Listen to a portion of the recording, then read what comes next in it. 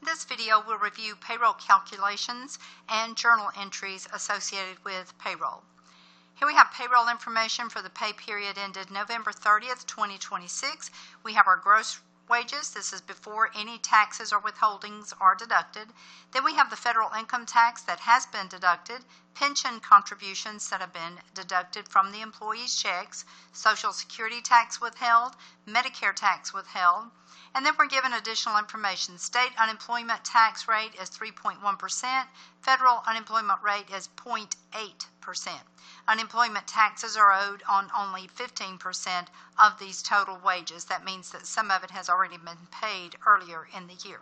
So for A and B, we are to journalize the November 30 payroll and then journalize the employer's payroll tax expense. So these taxes that are being withheld from the employee's check are not expenses of the employer. They are withheld from the employee's checks. These are the items, especially the federal income tax and Social Security, Medicare, that are reported on the employee's W-2 at the end of the year, and the employee hopefully gets a little bit of that federal income tax back.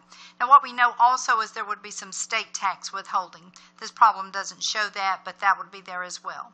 It is withheld, so that makes it a liability for the company. They do not get to keep that money.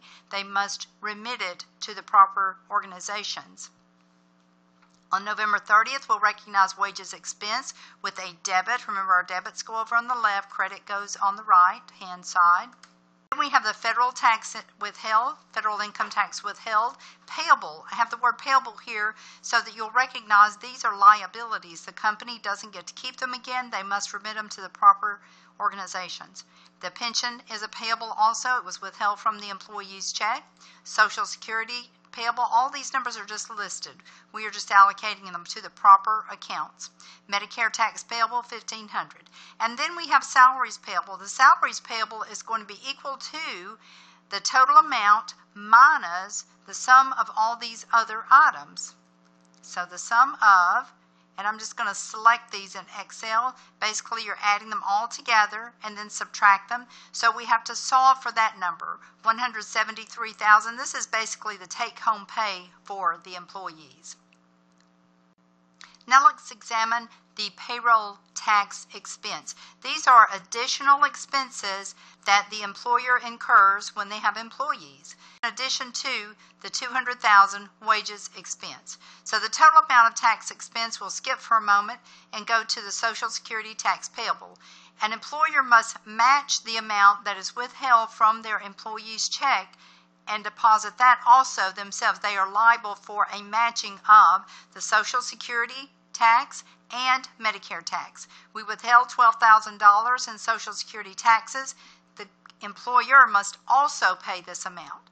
And then the Medicare tax payable, $1,500 was withheld from employees. An additional $1,500 must be paid by the employer. So for Social Security, they're actually going to pay $24,000. For the Medicare tax payable, they're actually going to pay in $3,000. They have to match it.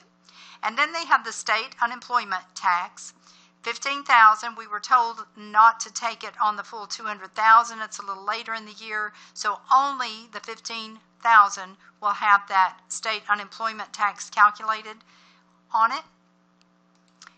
In the cell, you can see up in the formula bar, I've just put in the 15,000 times the 3.1% would be 0.031. That equals out to $465. The federal unemployment is 0.8.